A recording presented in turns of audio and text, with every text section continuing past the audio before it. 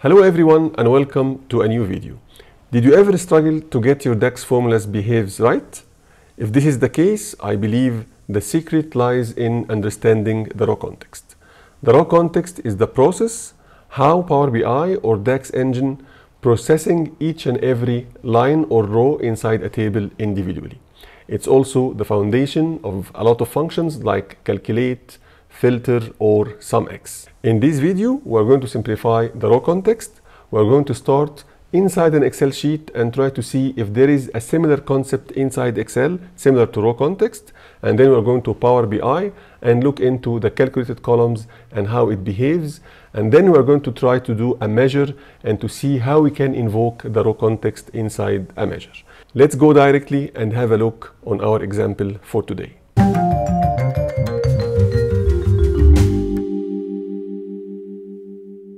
To simplify the concept, let's start from an Excel sheet. We have a sales data for some products. You can see we have 4 columns: product ID, then product name, quantity, and price. I need to calculate the sales. Easily, I can just multiply the quantity times the price in order to get the gross sales. This data is formatted as a table. Select the table and go to table design. You will see that we formatted this data as a table and the table named sales. Let's do a very basic trial to calculate the sales. I'm going to do it outside the table at the beginning. So in column H, I'm going to type equal, and then I need to reference the cell E3. You can see here E3 where the quantity is located. So I'm going to type E3 and then times.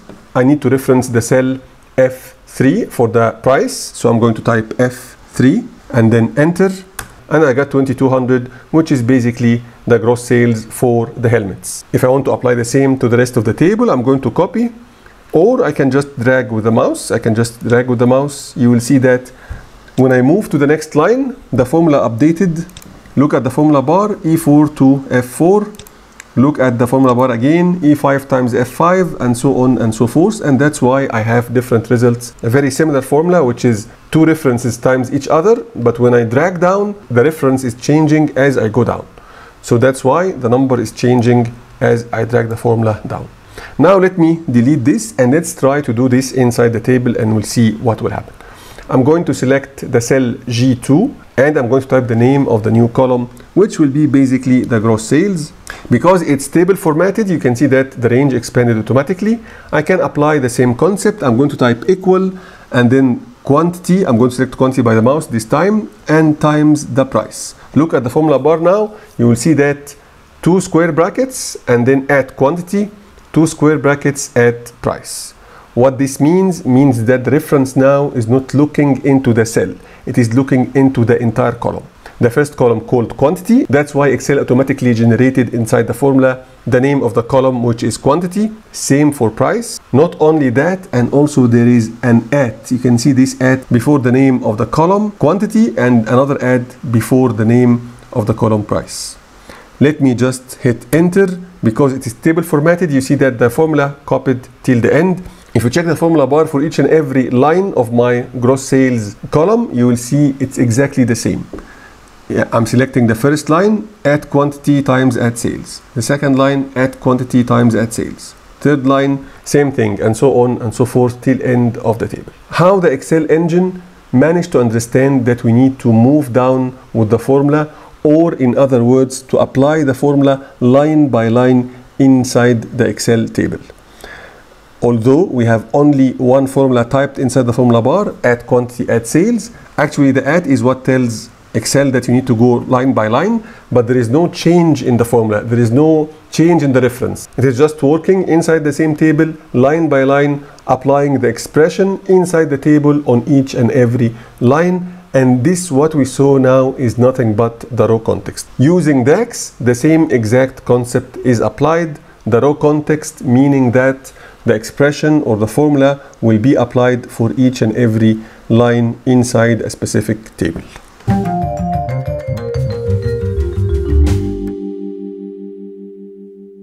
Now we are in Power BI and we have the same exact table. We want to calculate the gross sales. I'm going to do so through a calculated column. From the table tools, I'm going directly to new column.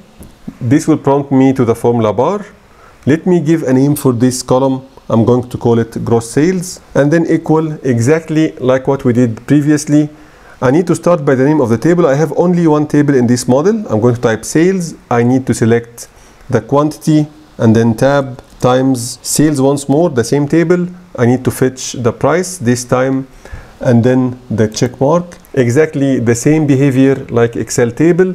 If you check the first line, you will see that 200 times 11 is 2200, 500 times 7, 3500, 200 times 9, 1800, and so on and so forth till end of the table. And the reason Power BI behave this way is simply the row context. Based on that, when you add a calculated column, the row context is already there. Nothing is required from you.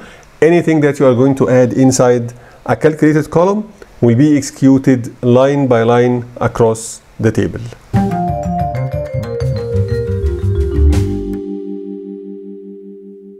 Now let's try to do the same calculation. We calculate the gross sales.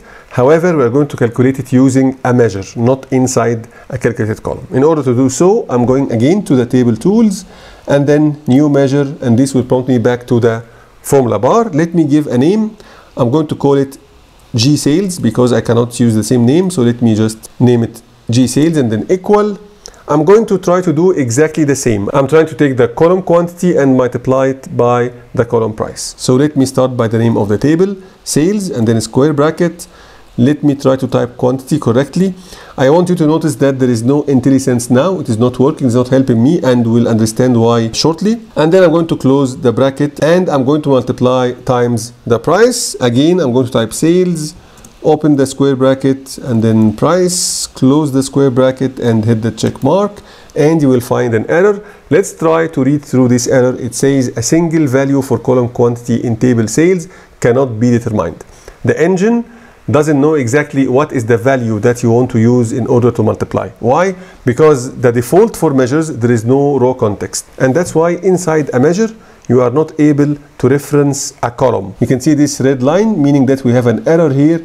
You cannot reference directly a column inside a measure. Based on that, we can conclude that the row context is not a default inside a measure, meaning that nothing in this formula is telling the Power BI engine or the DAX engine that you need to go row by row and multiply each and every quantity times each and every price. However, you still can invoke the row context inside a measure, and this is using an iterator function.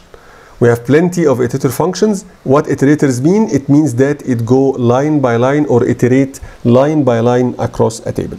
The most famous group of functions that are iterators and working line by line and can be used to invoke the row context is the X family. I mean by X family is sum X, count X, rank X, min X, max X, and so on and so forth.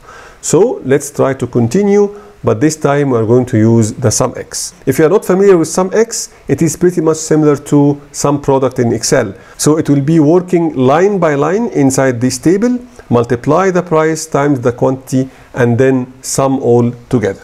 So before the reference to the columns, I'm going to try to write sum X. The first requirement is a table, and this makes perfect sense. Because I need this function to go line by line, I need at the beginning to tell this function what is the table. In our case, we have only one table. The table is the sales table, and then comma. And then an expression. Expressions mean that formula or something like that. And here is our formula, sales quantity times sales price. I can just close the bracket for sum X and hit the check mark. You will see that the error disappeared, and also I have measure here. Let's go to the report view so we can just try our new measure.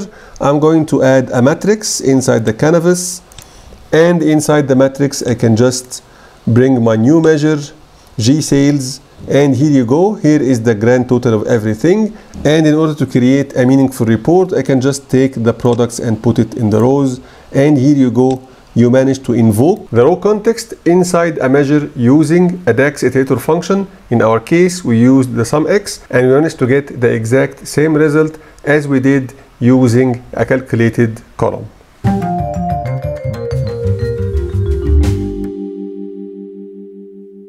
Now let's try to see what will happen if we use an iterator function inside a calculated column.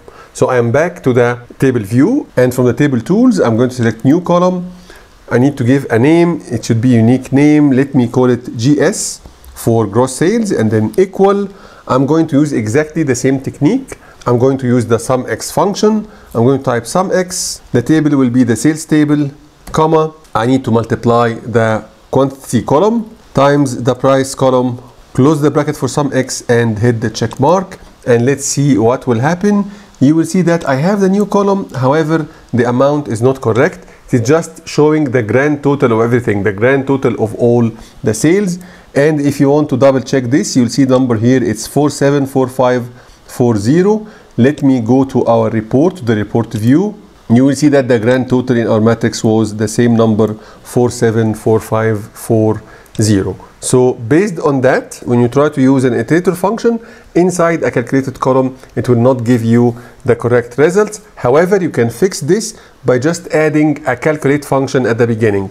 So if I go here before the SUMX and I type calculate and then close the bracket at the end and hit the check mark, you will see that numbers now are corrected. So the calculate function will correct this error automatically. And finally, and before closing this video, let's try to take this all out. I'm going to delete, and I'm going to use the measure that we already calculated in order to call a measure from the model. I just open a square bracket. Here is my single measure, the G sales that we created in the previous section of this video.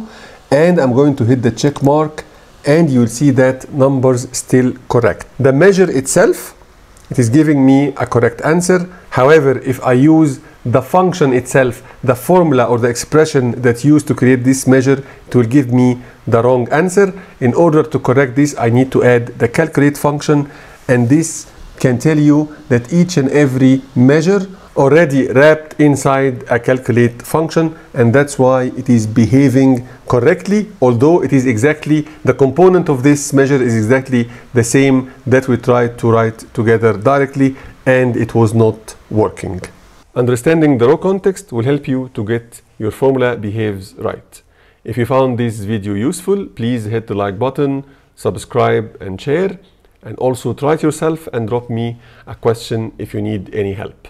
Thank you very much for your time. See you in next video, and bye.